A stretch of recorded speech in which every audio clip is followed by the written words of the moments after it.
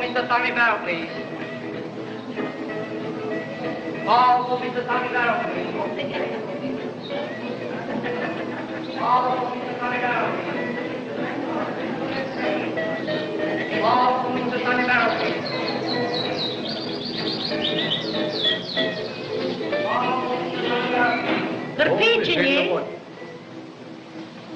Chinese merchant to see you at the desk, sir. Chinese merchant? Yes, sir. Strange.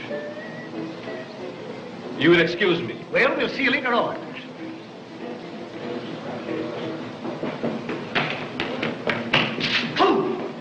No? What case? No case, just clues. I'm pretending to be Chinese merchant. Do not mention police. Go away. You want me to investigate? Yes. Take streetcar. Go far away. Investigate there long time. And remember, wages of stupidity is hunt for new job. Oh, I understand. Thank you so much. Have I pleasure of meeting Tanavero the Great, lifter of veils, peeker into mystery of future? You have?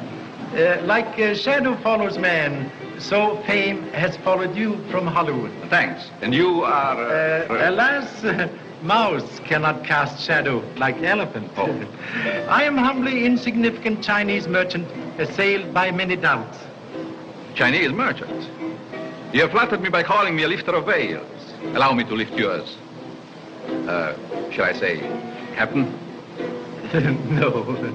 No. Inspector Chan, Honolulu Police. Your business with me? Rumor announced you have been sightseeing in Crystal Globe. Yes, but not professionally. Most happy.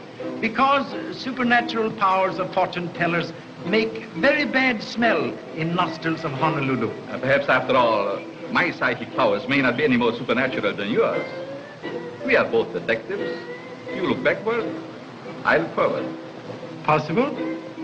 But it was not psychic powers told you I'm police officer, but pinholes of badge recently removed. Huh? Quite right. Such skill as yours should be at service of public. Are you flattered? No. Hollywood is famous furnisher of mysteries.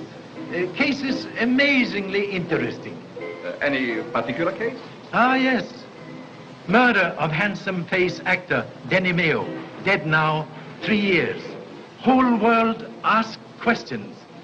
Police answer always same, nothing.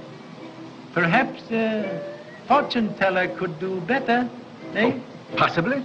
Yes. Always harder to keep murder secret than for egg to bounce on sidewalk. You will pardon me. I have an appointment. Eh? Not professional. Thank you so much.